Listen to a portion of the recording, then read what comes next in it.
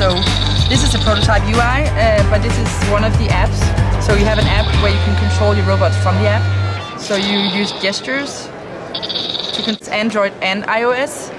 So just download the app for free? Download the app for free and you're good to go. You build a robot, you download the app and you can connect and buy this little guy for $350. Exactly, but it's not just this little guy, it's a full platform. 17 robots. 17 robots from one set, and then I guess what your imagination allows you to do.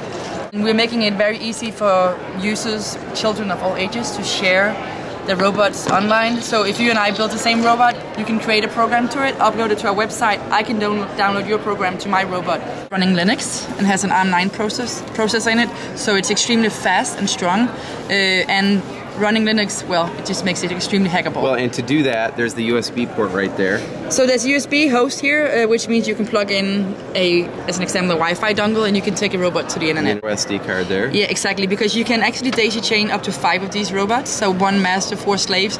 And in order to do that, you might want to add more memory to the master brick. We have some of our great fans who have made the world's fastest Rubik's Cube solver. Really? A 3D printer made out of Mindstorms, so, you know, really crazy things. And what's this guy? This is Everstorm on-brick programming.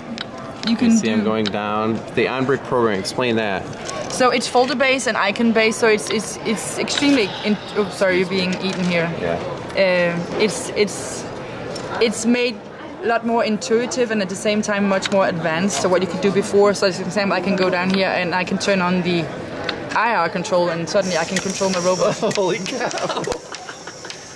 That was a surprise. I didn't. Really? Really? I didn't plan that. Now you're starting a national incident here. You know, this sorry. is the Danish USA thing's already tenuous. Sorry. We're programming that comes freely downloadable from the website for PC and Mac, which is more advanced. So there's a really good progression curve. You can build, tinker around using the IR beacon, use the apps to play with it, continue on to the on-brick programming, and then progress on to the software programming. I seem to recall, is this an ARM processor that's inside ARM9 processor. ARM9? The current one has an ARM7 and this one has an ARM9. And if we were to say that this was a Maserati, what would the old one be? An old Skoda, no. Maybe an old scooter.